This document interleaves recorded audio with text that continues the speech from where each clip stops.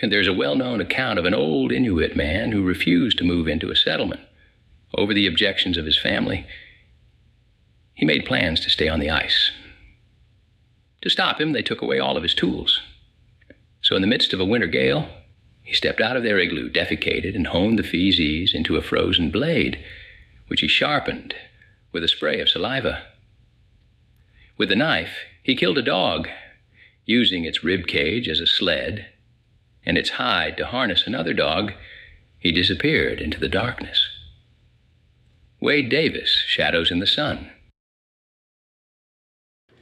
Alright, so this story about a man using his own frozen feces to make a functioning knife that he then used to butcher a dog and escape house arrest by his family, essentially, has prompted no less than 7 archaeologists from Kent State University in Ohio to conduct a series of experiments to, I guess, verify if this story is even possible. And the result of all of that work was this paper here, which in the archaeology community is known as Poop Knife. This is one of my personal favorite peer-reviewed studies because as an archaeologist, I know damn well that this started out as probably an argument in a bar that then turned into a joke that got away from itself. The deadpan delivery of section 2, the methods section, is one of my favorite reads ever because it's taking what is obviously nonsense and treating it absurdly seriously. So, in order to ensure that the consistency of the feces was correct, the lead author went on an Arctic-style diet, which emphasizes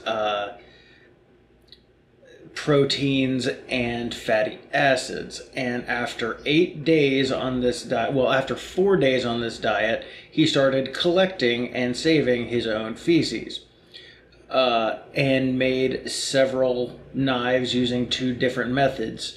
Some of the feces he would pack into a ceramic knife-shaped mold, and others he would form into knife shapes by hand. These were then stored and frozen at -20 degrees C, and then immediately before their use on, I believe it was some pig remains, trying to cut through the skin, through musculature, through the tendons, etc. They were taken out of the freezer and sharpened with metal files, and then submerged in dry ice at -50 degrees C to refreeze them. Now, as the title may have tipped you off, this does not work because the friction produced when trying to cut into this animal melts the edge of the shit knife. So this entire thing was nothing more than an urban legend and probably reflects a group of, or a particular Inuit having some fun with some white dude who came up to talk to them in the Arctic. But this entire thing went so far that it got presented at the Society of American Archaeology conference in Albuquerque in 2019. I recommend giving it a read because it is hilarious. That's really all I have to say about it.